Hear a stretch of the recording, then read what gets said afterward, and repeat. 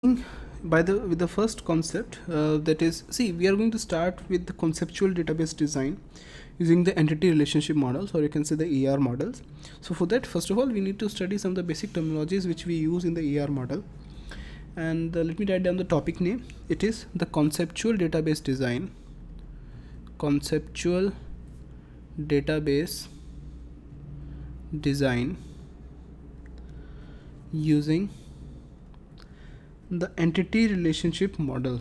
Using the entity relationship model.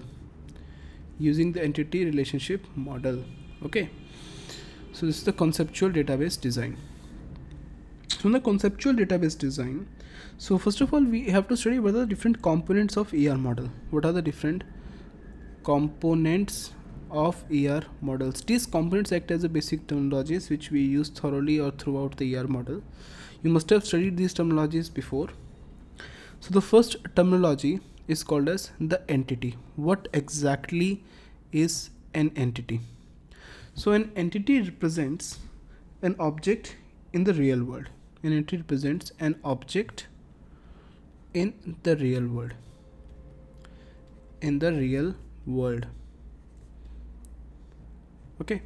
So for example, we have nouns, students, objects, books, accounts. These things are entity, right? Or this is this one more definition of entity. That means objects like these entities are representing some things. For example, we may be having an entity as a student. A student is an entity. In the same way, we may be having an entity as a book. A book is an entity. Here, student and the book, both of them are acting as a physical entity. Are acting as a physical entity in the real world, right? In the same way, we may be having an entity called as account. When I'm saying account, now this account is acting as a logical entity in a real world. It is acting as a logical entity in a real world. Okay. So next thing is what is called as an entity set. What is called as an entity set? So entity set is a collection of similar entities. Entity set is also called as collection of similar entities. Similar entities. Okay, like we have students, right? So student is, now if we just take one single student, that is kind of an entity because that is representing an object. But if we take some collection of similar students or again similar objects, then it is called as entity set. So this entity set is generally represented by a rectangle like this. It is represented by a rectangle. Now this rectangle is representing a student as an entity set, right? Next is we have something called as relationships. Something called as relationships. Relationships. Okay. So the relationship can also be called as what is the association among different entities. As a relationship generally defines or denotes what is the association among different entities. Among the entities, it is called as the relationships. Okay.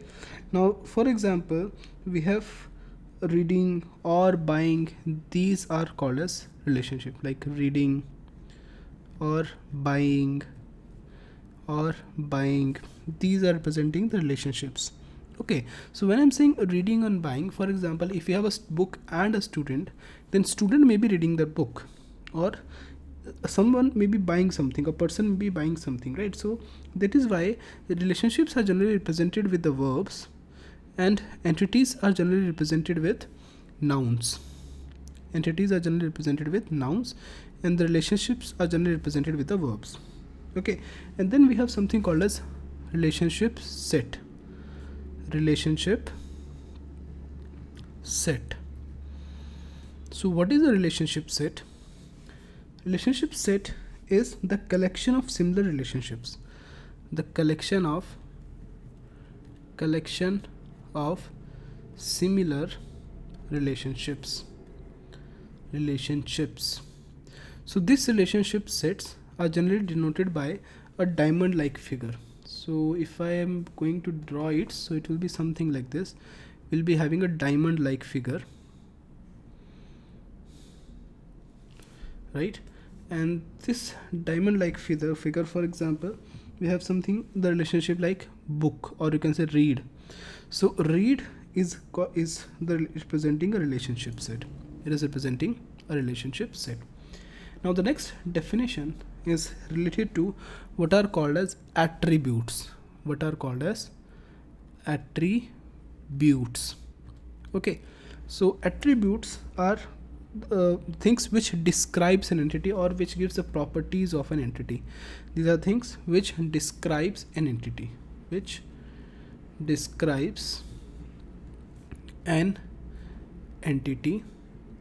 They are called as attributes, right? For example, we may be having a student as an entity, and these attributes are generally denoted in oval shape. Okay, so assume this is a student. This is an entity which is representing a student. Now we may be having different attributes of these students. Okay, so like I'm going to represent it like this.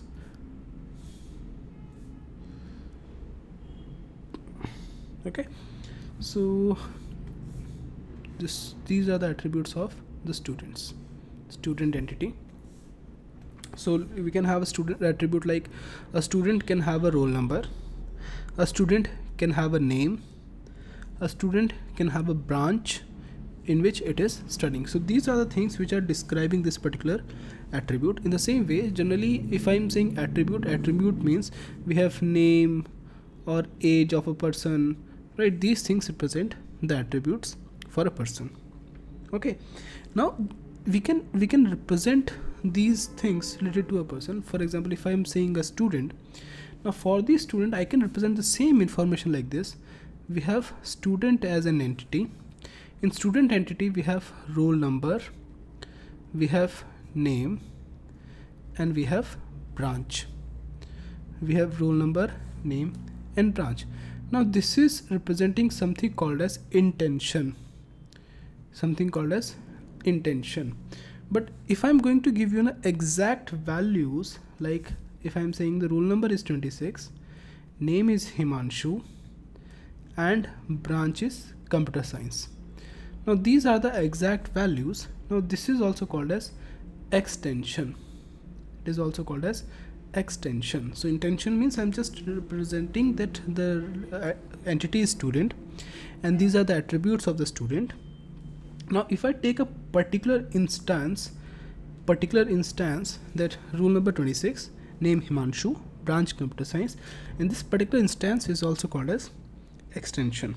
Okay, now these attributes can be classified into different types. You can say attributes, there are different classifications of attributes. That is called as classification of attributes. So you can say attributes can be classified into different types. Like we can have a simple attribute, we can have a simple attribute, we can have a composite attribute, we can have a composite attribute, then we can have something called as a single valued attribute,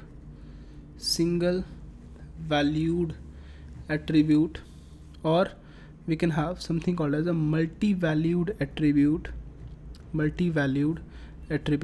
We can have something called as a stored attribute, or we can have a derived attribute. And we can have something called as a complex attribute. Again I am repeating, we have a simple attribute, composite attribute, single valued attribute, multi-valued attribute, stored attribute, derived attribute, composite attribute, or complex attribute, and we can also have something called as a key attribute. In the next video, let us look at about what are these different kinds of attributes, what is a simple attribute and composite, etc.